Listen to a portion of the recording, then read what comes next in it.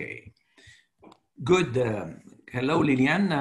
Welcome to our temporary interviews. You must be a completely new startup in the business, and it's very, very impressive.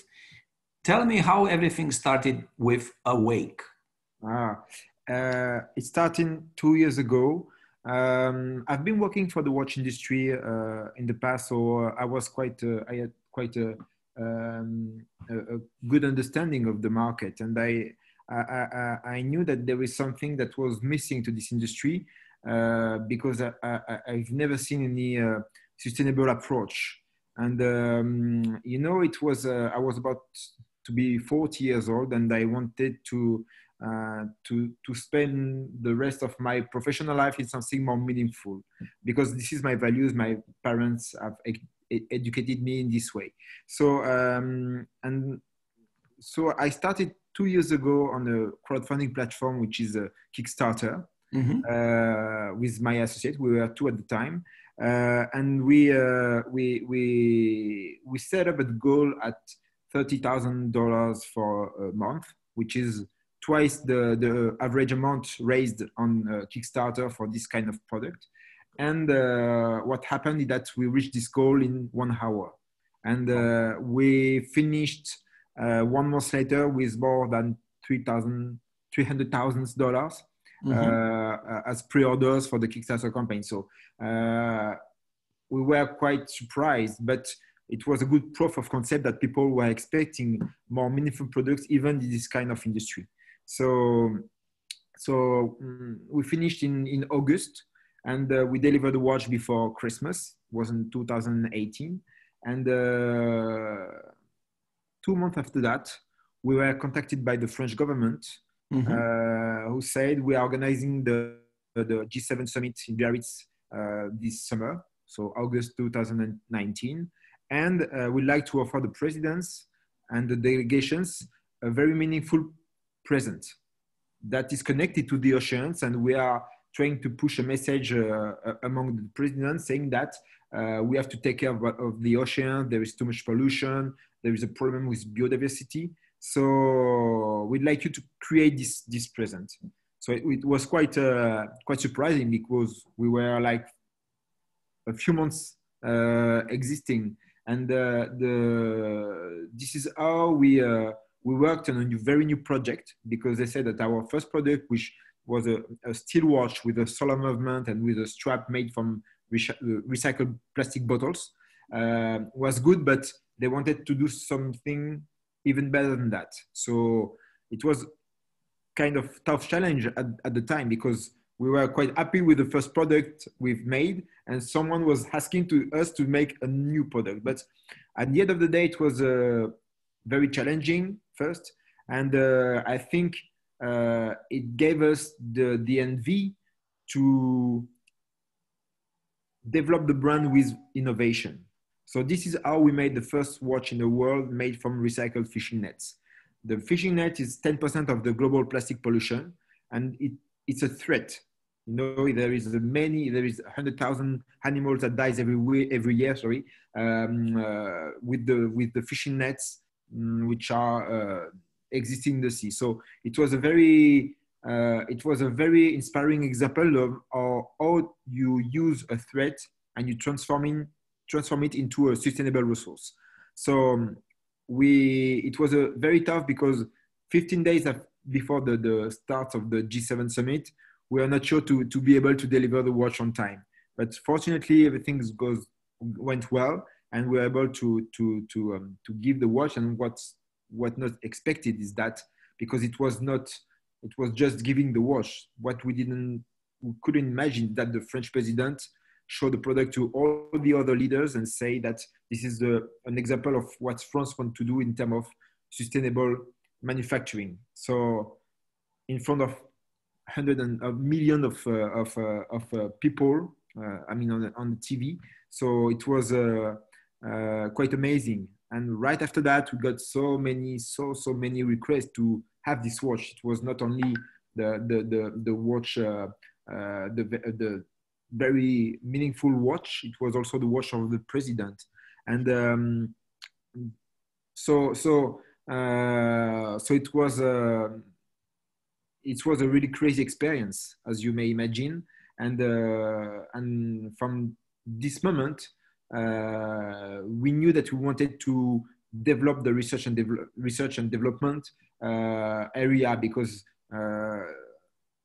there are so many new things to create. Because we are quite affordable brand. Our watch are between something like 200 euros to 280 euros.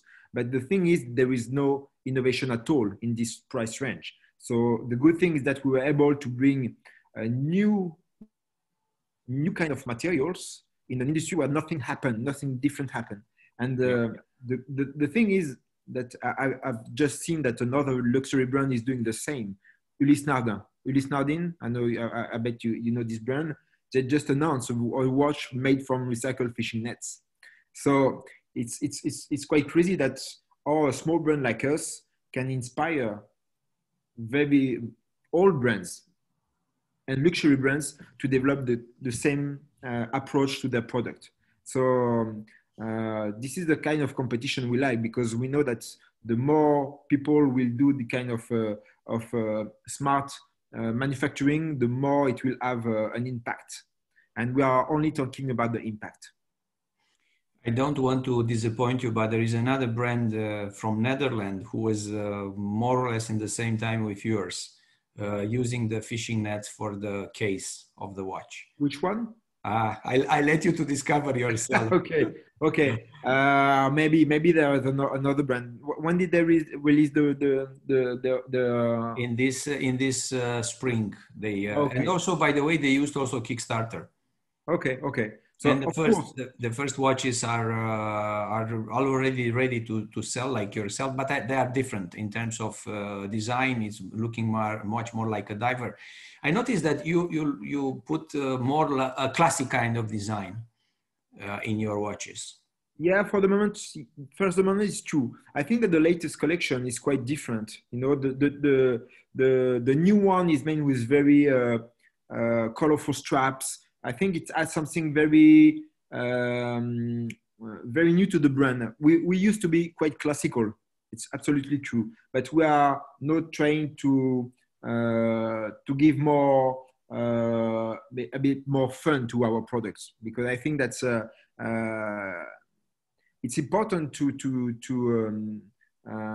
make your products very appealing, and I think it's important to make your products being able to be recognized on the wrist. So we are trying to evolve the design to make things different from what we've done in the past. Tell me why you. So first question is that the watch you gave it to the President Macron and the other participants. Yeah.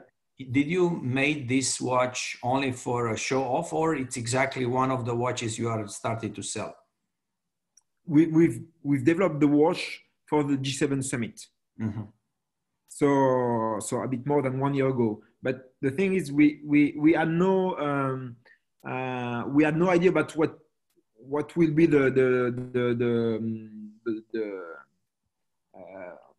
what will happen after. Mm-hmm. But the fact that so many people ask for the watch make us we decided finally to develop for everybody, to sell the watch to everybody, because we had so much demand on this one. Mm-hmm. But first of all, it was just a project. You know, the French government, they paid us for this project. They bought the watch, and basically we didn't even think about the following until what happened with President Macron happens. Okay. Why did you choose nowadays to use castor beans instead of recycled PETs? I think that the castor bean is it's a biopolymer.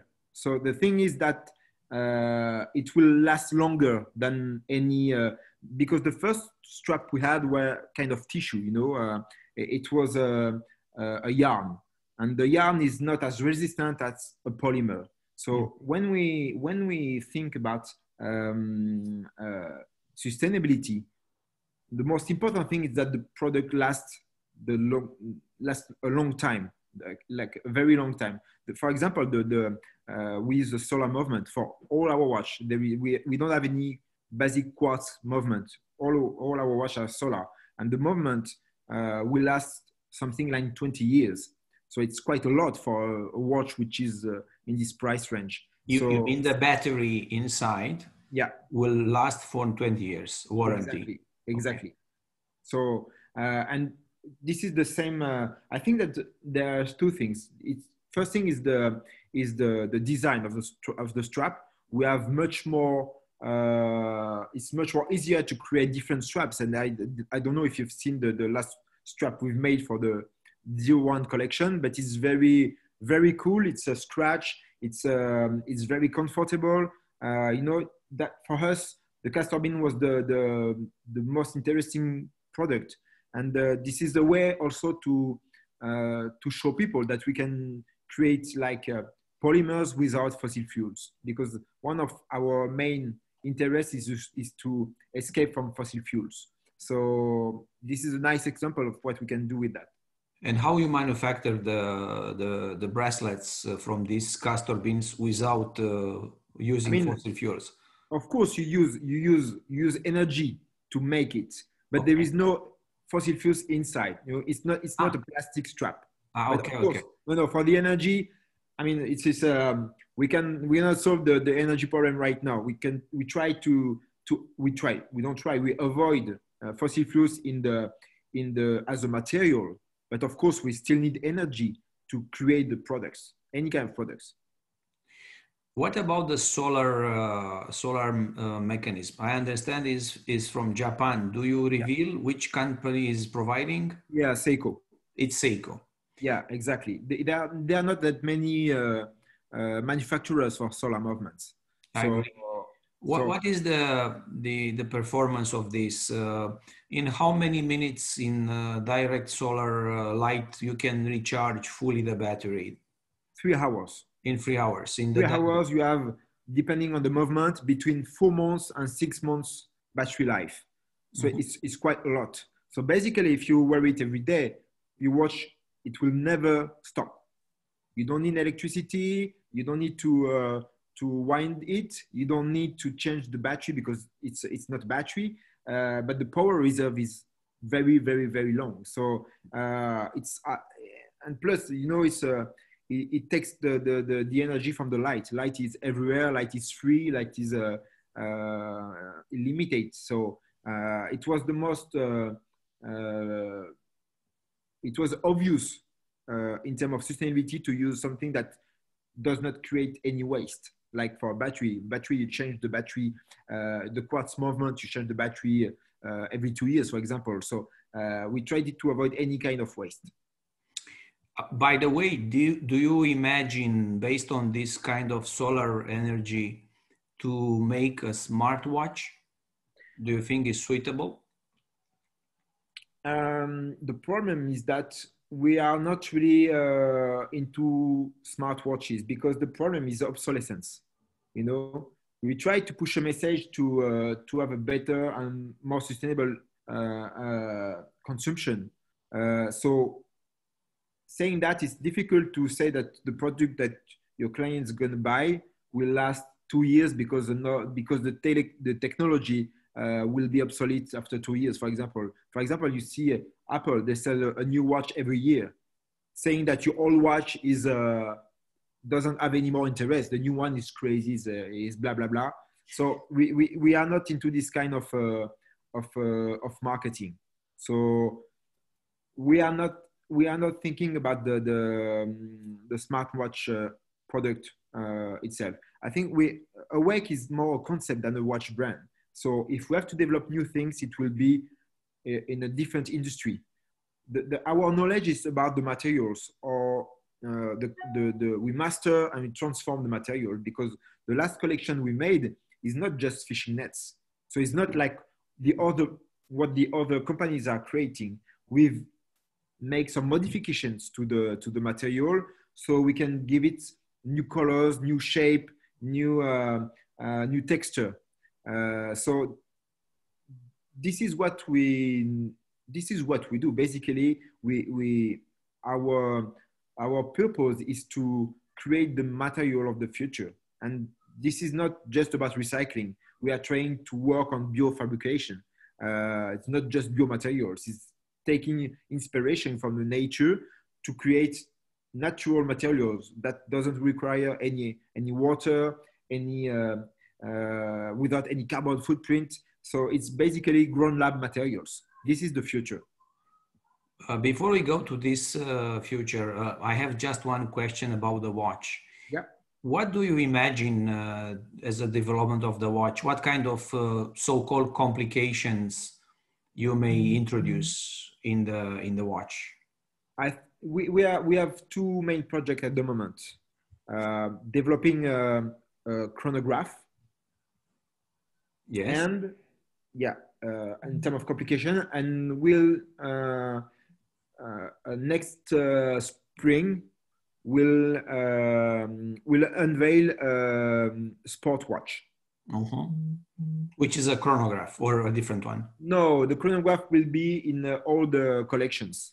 But so we develop a chronograph for the 01 collection and the 02 collection, and we're going to launch the 02 collection in spring. And the new collection will be, as you said, a sport watch with a different case. Exactly, different case, different look, very different, and like very, very resistant. It's the kind of watch you can use everywhere, anytime. One last question is regarding the future of the brand, because you mentioned you will not stick only to the watches, you imagine much more. Can you reveal a little bit what does it mean? What kind of products are you imagining? It's a bit confidential at the moment. I mean, this is we are going to develop products where the approach we have in the watch industry does not exist. So there are many industries like that, but right now we keep it secret. Okay. And when you will have the first release to come back for an interview? next spring. Good. So thank you very much for this interview. Was a real pleasure. Okay. Thank you, Dan, for your time, and see you soon, I hope.